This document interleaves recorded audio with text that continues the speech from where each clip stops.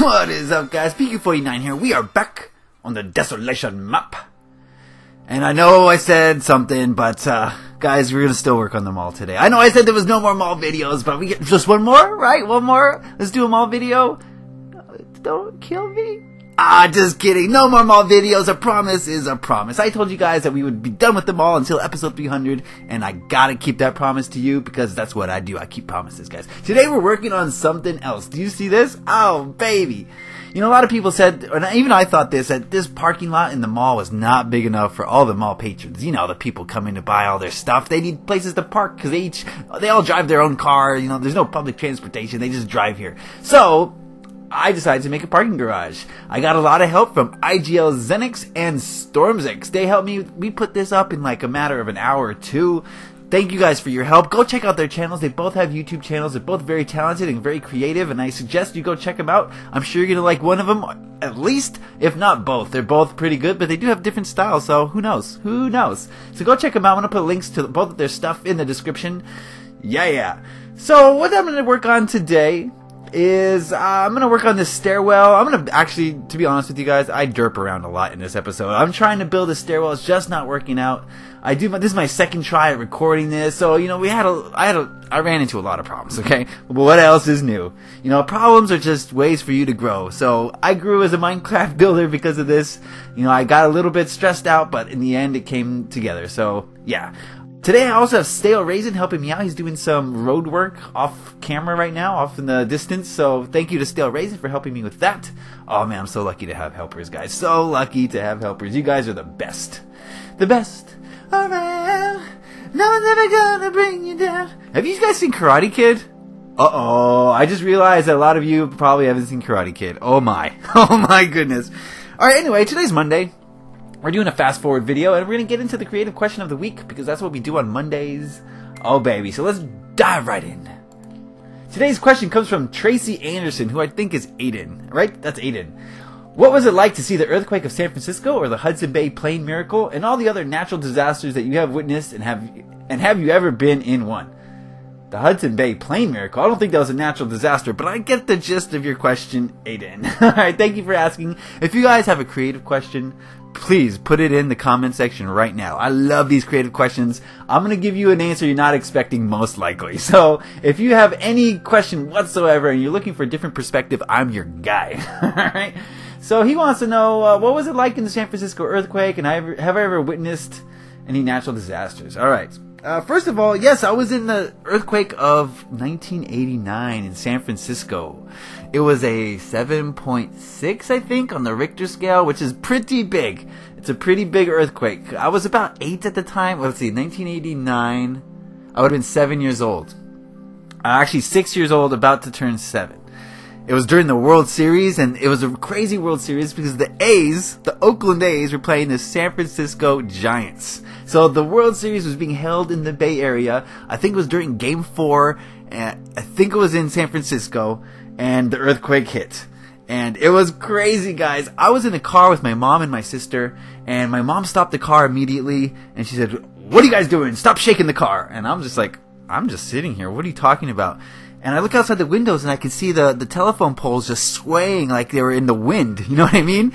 They were swaying like they were in the wind. It was pretty nuts. But it's sitting in the car, we didn't really feel too much. We were in Union City at the time, which was not very far from the epicenter. The entire Bay Area, which is where I lived, we felt the thing. The epicenter was in Santa Cruz, I believe. And so we felt it all over the Northern California Bay Area. Like, everyone felt it. It was a really big earthquake. The Nimitz Freeway collapsed, and a lot of people were trapped and killed under there. The Bay Bridge collapsed, and a lot of cars, you know, fell into the... It was bad, guys. A lot of things were destroyed. But all in all, it was manageable. And to me, in my position, I mean, I got home and like 1 or 2 vases had fallen off. It wasn't a huge deal. To me, at the time, at 7 years old, it was pretty fun. Okay? As all earthquakes are. I've lived in California the majority of my life, and I've been through a lot of earthquakes, and every single one has been fun to me. It's something exciting, you know? They teach you that the earthquake's coming, you gotta be scared and afraid, and you gotta cower under your desk. No! An earthquake is a chance for you to have some fun. Okay?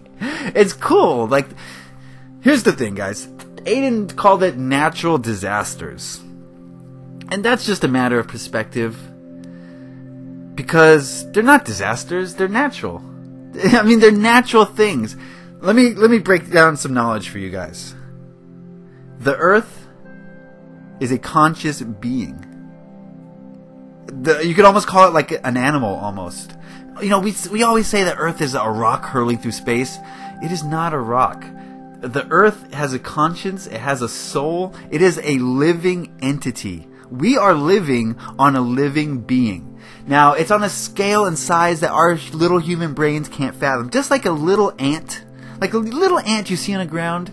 You know, it can't fathom the consciousness of a human being. Okay? So we too cannot fathom the consciousness of a planet.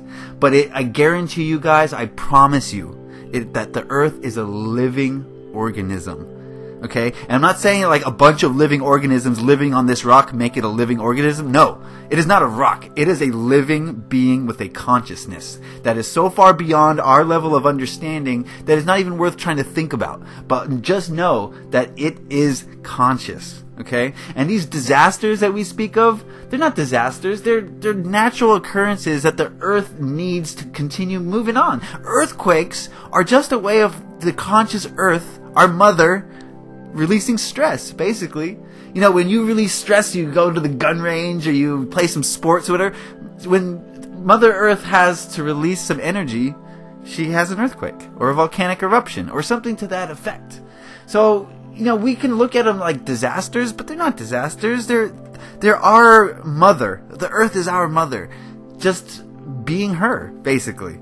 You know, and sometimes it causes destruction, but that's the price we pay for living on this being. You know what I mean? That's just the price we pay. For instance, forest fires. I did some research on forest fires. I want to tell you a little bit about forest fires. Because when you see a forest fire, you think, oh, the death, the destruction is horrible. Guys, forest fires are natural and necessary for the forest to continue living. That's right. You know, it's not a bunch of death and destruction. It is the forest cleansing itself. When there's a forest fire, it clears the land, the ground of debris. Just debris, just stuff that's, you know, kind of getting in the way of life from growing. You know, dead brush, dead stuff, okay? So that's one way it clears the forest floor of debris, making way for new vegetation. It opens up the ground to the sun so that the soil's nutrients can receive the sun's rays, because a lot of forests, you know, the canopy stops the sunlight from getting down there, and the forest floor is just filled with just debris, dead debris. So when a forest fire comes along and, you know, kind of makes some space for the sun is able to, our father, the sun, is able to, you know, seed the growth, you know, give its energy so that the soil can grow. It nourishes the soil with the sun, and also, it kills a lot of the weaker trees, forest fire does. And these weaker trees, what they're doing, essentially, is stealing nutrients from these stronger trees, you know? So, the forest fire actually kills trees that are sucking away the nutrients from trees that, you know, are really old and strong and powerful. Sort of like survival of the fittest, you know? The weak are destroyed and the strong get stronger. So, less competitions means strong trees can grow even stronger. What else? What else does it do? It removes brush and makes room for new food and new plants. So, you know, all that debris that is gone now can turn into new food so that new species and new animals can come to this forest and grow and, you know, increase the population. It also kills diseases. You know, a lot of trees have diseases, and a forest fire is a great way for Mother Earth to cleanse that forest of the things that's killing it. It's almost like a, you know, cleaning. It's a cleanse is what it is. Also, some trees actually need fire to continue living. A lot of trees have fire-resistant bark, and their acorns actually require fire for them to open. So a lot of trees will like grow 3 or 4 or 5 years, and then without a fire, they just die because their seeds never get spread because there's no fire to open up the acorn, right? So a lot of species of trees actually require fire in order to grow past, you know, their infancy. Does that make sense? So we look at these forest fires as horribly negative things, but they're actually just Mother Earth cleansing herself. Okay? So, as we live on this planet, we have to realize that we have a responsibility. Do you know what I mean? We were given this gift this home, this place to grow and expand on. You know what I mean? Earth is a conscious being who has allowed us to exist on her. And to her, we're kind of like fleas. You know, fleas are fine.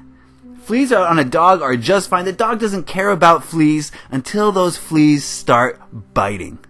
Okay? Once those fleas start biting, then the fleas become a problem for the dog. And he starts scratching, trying to get the fleas off. And then you take the dog to the vet and you go even more extreme measures of getting rid of these fleas.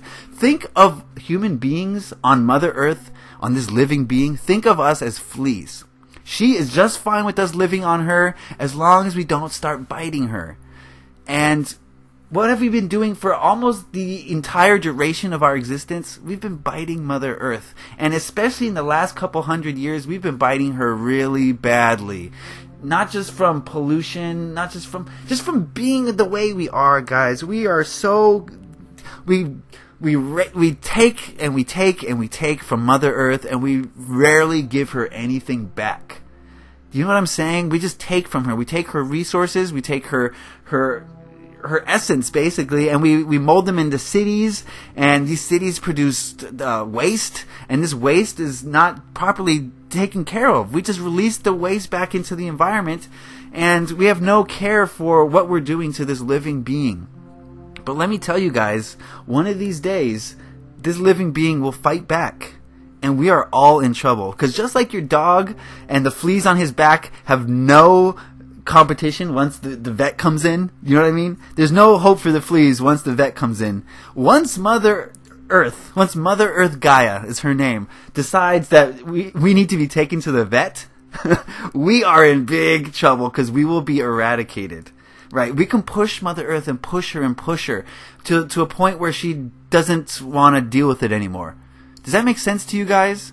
So, you know, I'm not talking about global warming right now, okay? That is a whole different thing. That is a man-made invention, and whether it's true or not is debatable, okay? It's a theory. So I'm not talking about global warming. I'm talking about the way that we live, the way our society is set up. We don't care about Mother Earth. Not at all. We don't teach kids how to grow sustainable foods. We don't, teach people the impact that they have on a day-to-day basis by driving cars, by flying planes, by doing all the things they do, by not recycling. We need sustainable lifestyles, and we don't have that. We have lifestyles that just take and take and take and take, and one day we're going to the vet.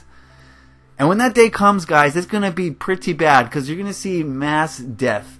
Mother Earth is going to bring the hurricanes. She's going to bring the tornadoes. She's going to bring the fires. She's going to bring the earthquakes. She's going to bring the disease. That's right. Diseases, they're not evil. They're not horrible things. Diseases is Mother Earth's way of controlling our raging population. We have 7 billion of us who have no idea how to live sustainable lives. We're just all 7 to 8 billion of us are just taking and taking and taking and giving nothing back to the earth. And so she invents AIDS and Ebola and things that can kill us and cancers. This is the product of Mother Earth trying to cleanse herself. We have acted as fleas on the back of a very patient dog, okay? She's been very patient with us, but I think our time may be running out, guys. How much can we bite this living being before she says enough is enough? Do you know what I'm saying? We devour her children. We torture, slaughter, and devour her children on a mass basis every single day. I'm talking about the killing of animals for food. I want to talk a lot more about that in a future video, so I'm not going to get too much into it. But yes, we're taking her children and turning them into food. Mother Earth is going to be very upset with us very soon. We need to change our ways. And a lot of you are saying, okay, there's 7 billion of us. What can I do? I'm just one person. What am I supposed to do about all of this? I can't change humanity. Absolutely wrong. You are absolutely wrong. Of course you can change. You can change yourself. That's one more person who's acting in the right way. And you may think that doesn't have an impact, but that has far larger impact than you could ever imagine because one other person sees you doing that. And they say, oh my goodness, that person is right. And then someone sees that person. And they say, oh wow, maybe that person's right. Before long, over time, that one original person has sparked change across the globe. That's how change starts, from one single person. And that person could be you. That person has to be you. If you want to see this earth sustain our life for the rest of eternity, if we want to survive on this planet, we have to live in a symbiotic relationship with her. That means that we give and we take as much as she gives and she takes. I'm serious, guys. It's time to make a change. We're living in dark times. It's time to bring light to our society, to our way of life. Because Mother Earth is going to get upset. And we're going to see these so-called disasters happening more and more and more. Because she's had enough of us. Alright, guys. That is the Creative Question of the Week video for today. I hope you guys learned something. I hope you guys enjoyed it. If you did, please leave a like. Please leave your comments. I want to start a discussion. Please leave more questions for next week, because I love answering them. This part construction is going to get done by the next time you see it. And of course, there you go. It doesn't work, 4J. It doesn't work. Do you see this? Do you see this? It doesn't work. So whenever... I don't know. 4J, you better fix something about this game. Alright, guys. Happy Minecrafting. Thanks for watching. Peace.